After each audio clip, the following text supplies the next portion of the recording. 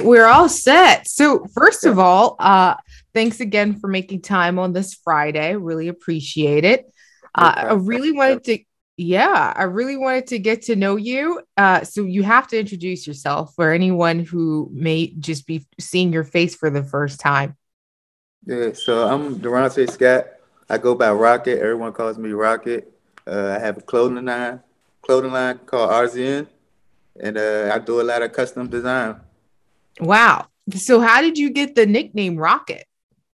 So the name Rocket came from high school, actually. My last year of high school, back in 2012, I graduated, and I went to this school for the first time, and nobody really knew my name, and that's when I really started doing the I had this Rocket logo that I did for my uniform shirts because my school had to wear uniforms. Oh, But we could have like little logos on our shirts, like polo logos, Lacoste logos. So I had a Rocket logo that I had earned on my all of my uniform shirts, and around the school, everybody kept asking me about the shirts, and I gave some of my friends some. So after I gave some of my friends some shirts, the whole school was just on, and it was like, "Where do you get the shirts from?"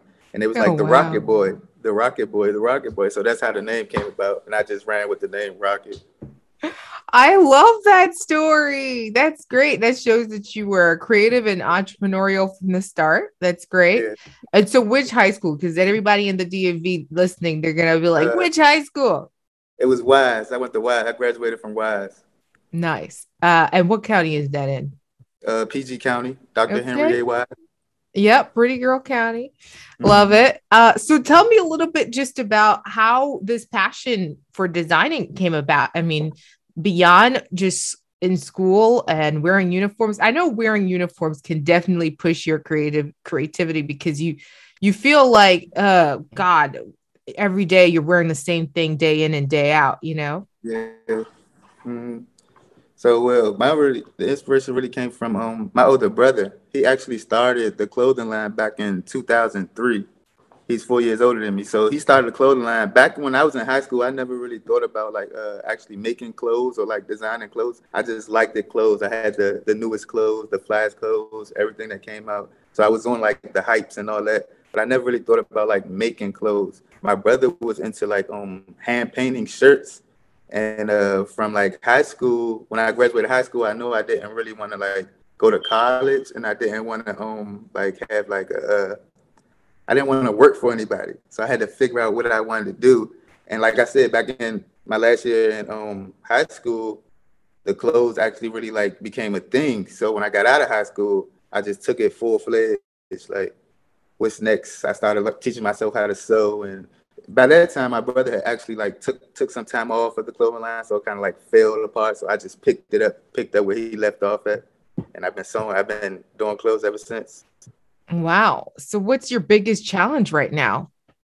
My biggest challenge would probably be actually like designing and making women garments. That's my biggest challenge right now. I'll be your practice. You can practice. I'm kidding. But that's awesome.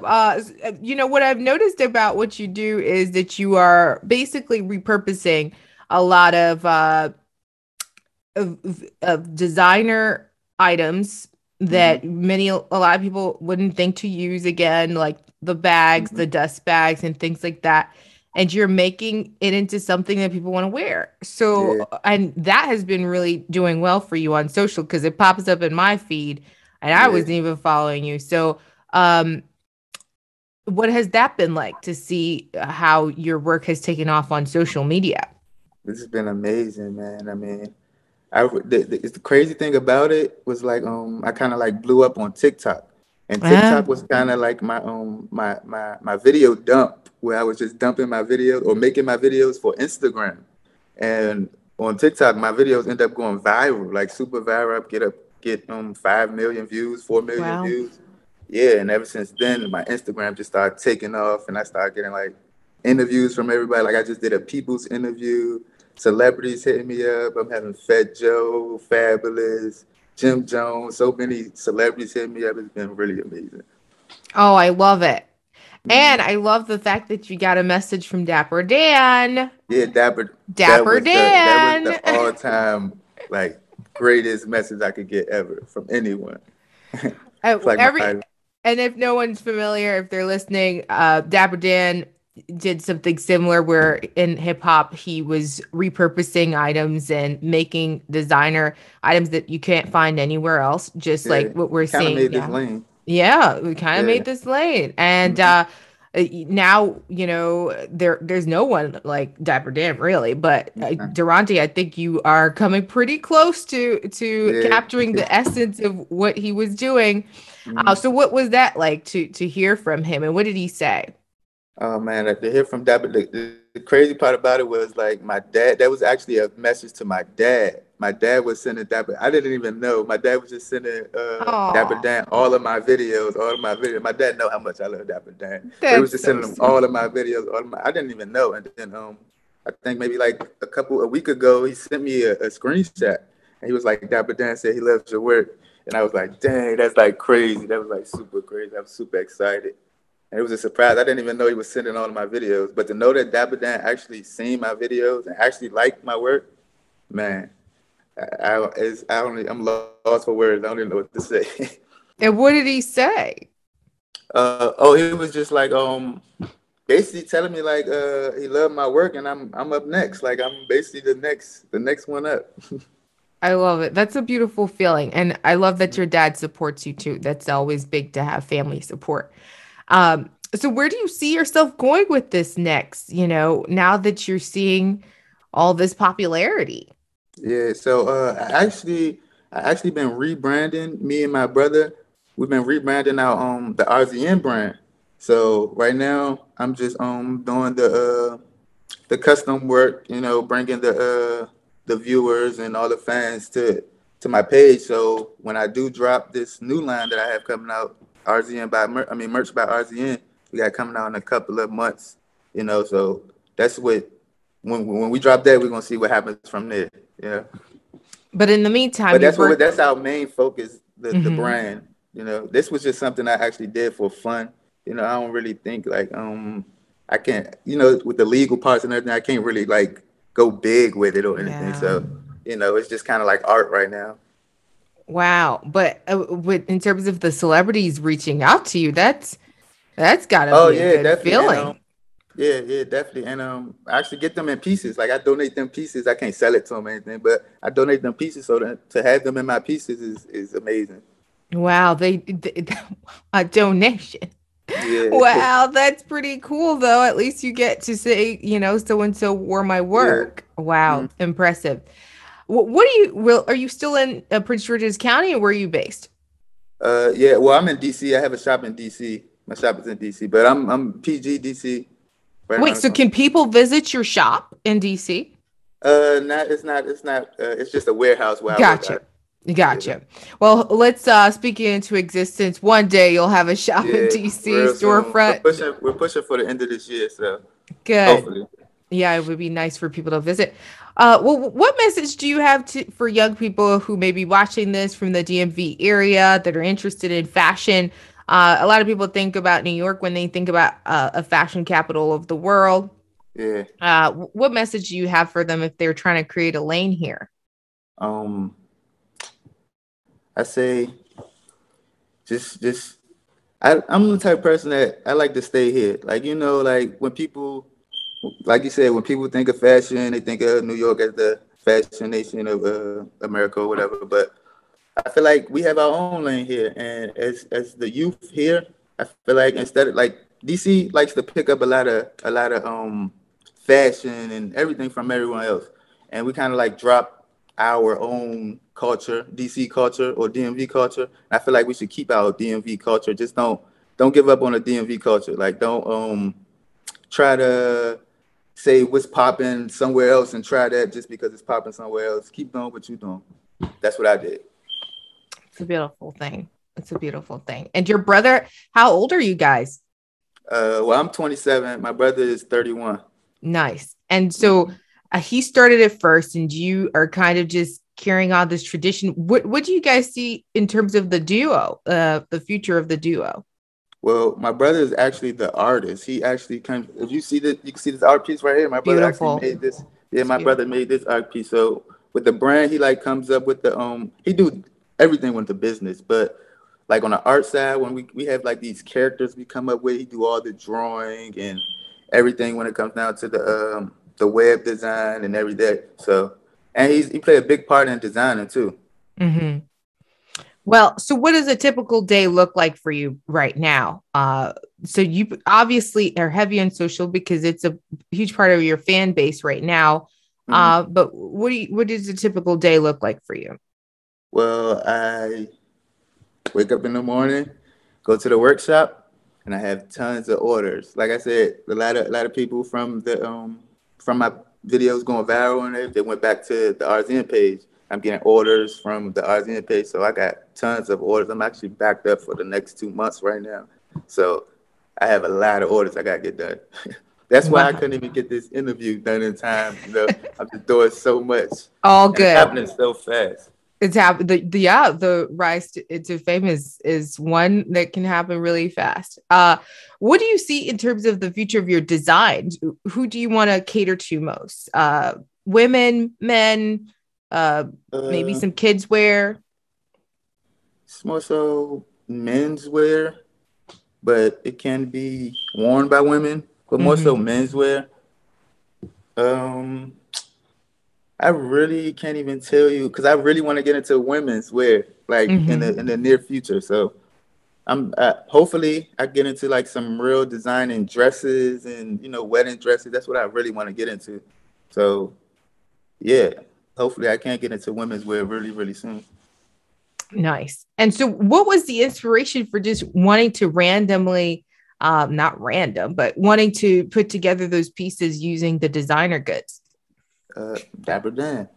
It's crazy. It came about because I had some dust bags I had accumulated from Louis Vuitton. I just been sitting around my house for ages. So I was just like, what if I could come up with a piece with these dust bags? And I just thought about a piece to. It really was random because they was just sitting around in my house or my workshop, and I'm just like, maybe I could take them apart and put them together. And once I did that, in the city, it kind of went big, and everybody in the city was hitting me up, was giving me like their dust bags and stuff. So I was doing dust bags for them, dust bag jackets or whatever type of garment they wanted. I was doing dust bags, and then I had a guy who hit me up, and he had a Louis Vuitton shawl, the Mm, big shawl. He had one of those. Those cost like $750, and he was asking me to cut it up. I was like, "You want me to cut it up?" He was like, wow. "Yeah, I want you to make something out of it, like you be doing with the dust bags." And I was like, "All right, I got you." From there, I made a puffer, and from that puffer, it just went crazy. And this all happened in like the last 3 months, since like December, and the puffer just Mm, like crazy. Like on my that new page I have, I only had like 1,900 followers just 3 months ago. wow. Yeah, And you've gotten that up there. That's yeah, amazing. You mentioned the legal side. I know that's a challenge. And yeah, Dapper Dan also faced that challenge, and eventually he started working with those brands. yeah. So Mhm. maybe that's in your future too. We'll see. Yeah, definitely. Yeah, I definitely love to put out a collection or a piece under someone like Gucci or Louis Vuitton. That'd be real dope. From your lips to God's ears. So we'll Mhm. see what happens. That's great. Uh, so in terms of just your inspiration, where are you drawing from to get the ideas for how you want to use these items? Uh, I really can't even tell you. It's really random. I feel like I could use anything to make a garment, like literally anything. So I just come up, I just see if it's enough of fabric I could use to make a garment, I use it.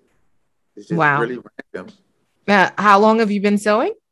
I've been sewing since 2012, since I graduated. So for 10 years now, Wow. That's you. self-taught.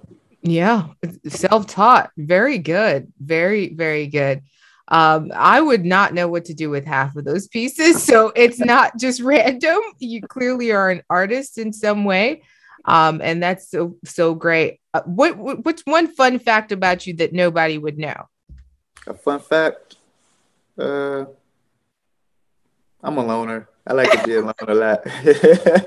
I like to be alone a lot. I don't really like much people around, especially when I'm in the workshop. I understand that. So where are you getting your inspiration? Like the it's definitely art. So there has Yeah, to be definitely. something there that's triggering how you're able to create these I mean, I magical feel like, pieces. it was the way I was brought up kind of. I was always like in the nicest clothes, from my dad buying me the nicest clothes to my brother watching him buying the nicest clothes, and I'm buying the exact clothes and he getting mad at me. So it was just kind of like a I don't know, a style thing. It's just kind of like what I would like to wear, and I Mhm. just put it out and everyone else likes it too. So that's kind of like Nice. what it is, just what I like to wear, and that's where the inspiration comes from. Like I'll see something and be like, oh, maybe if you could change it a little way like this and things like that. And I feel like it's just my style. I'm putting out my style at this point. I love it. Mm. Um, what's your favorite kind of music? Uh, Hip hop. Hip hop, obviously. Mm. Dapper Dan Hip hop. inspiration. Hip hop, love it. What's your favorite part of the DMV? My favorite part of the DMV will probably be right now U Street. U Street? Ew. What? U Street? You don't like U Street? I'm evolving from U Yeah. Street. U Okay. Street is very for me. Gotcha. I've done U Street for so long. It's like okay, I'm so bored. But Yeah. I don't know. Everyone still loves U Street. It is a classic. It's coming Love back. U Street. It Mm. definitely changed during the pandemic. I think that's why. Yeah, For it's me, super it was changed. like something happened where all the businesses went away. But okay, all Mm. right. And do you like Go Go? Love Go Go. I'm a You Go Go love Go head. Go. Okay. I'm Cause a I Go was Go like, head. why did you say that first? You know? Because it's different in the DMV nowadays. It's not the same. Go Go's not the same. I'm like a super Go Go head, whereas though, and like in high school, the Go Go lead mics, like they was my superheroes. Those was my celebrities. I didn't listen to nobody but Lil Wayne and Go Go. That's all it was, and a little bit Kanye West. But other than that, it was just Go Go. But then Go Go changed. Even if you look at the DMV now, it's not really that many Go Go bands. Like I used to be in the Go Go band. I can't even Really? yeah, you can't even find a go-go band, like a random go-go band. It's only the main, like 4 or 5 go-go bands that have been here forever. Everybody raps now. It's just different. Just Go-go's not the different. same. But It's go-go is definitely like top two. top Top two two. favorite music. Mhm. Okay, good. Well, I'm glad we got some fun facts about you in there. Anything else people should know about you? How can they support you? Well, be on the lookout for the new line we got coming out. RZN merch by RZN coming soon. I think we're looking pushing it for in the next 2 months. Definitely summertime somewhere. We don't really have the dates, but you could be on the lookout for that. Mm, wonderful. And what kind of pieces can they look out for? Shirts, Yeah, those sweats. that brand is more so like a streetwear brand, more so like a Bape, a Supreme type of thing. It's kind of like stepping aside to the what I'm doing with the luxury brand. It's kind of like a streetwear brand, the skateboarder, t-shirts, hoodie. This is actually a piece I got on now. This is a hoodie, a I merch love hoodie it. we got. Logo, Hmm. logo shirts, logo hoodies. Very Like a good. lifestyle brand. Mhm. Lifestyle brand. And anything that anyone listening from the fashion community should know for how to reach you if they want to support you. Tell them what you're interested in. Just go ahead. Uh, I mean, I don't really, if you want to support me, you get. I don't know. I just know we got the merch coming out soon. I don't know what we're ready to You want say. to work with eventually you want to work with a designer brand. So we're putting that out there, and that is one of your goals. So love Yeah, it. yeah. Thanks for talking to us. We really appreciate it. Plug yourself, give us your social media, even though everyone is probably seeing it on their feeds in the DMV somehow through the algorithm. But tell us how people can find you. Okay. You can find me on Instagram, RZN Rocket underscore, or on TikTok, RZN Rocket. And just made a YouTube coming out soon, RZN Design Yes. Group. Nice. Uh, yeah, that's it right now. Design group. That's wonderful. What are you hoping to share there? So with the ASEAN Design Group, we're looking forward to kind of like bringing out the designers in the DMV who don't really have because I know a lot of great designers who no one knows, and I feel like with the RZN Design Group, we could actually like bring designers that have their own brand onto the design group to design a piece or two or whatever, to put their name behind the piece, so we can put that out and give them a name so they can start their brand, so everyone could look at them, being as though we have a lot of eyes on us right now. So I feel like the RZN Design Group be a lot of help to the designers in the DMV.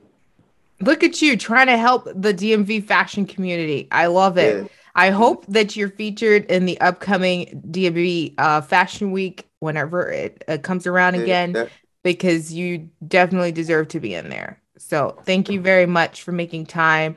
I really, really appreciate it, Derronte. Good luck. Best of luck with everything.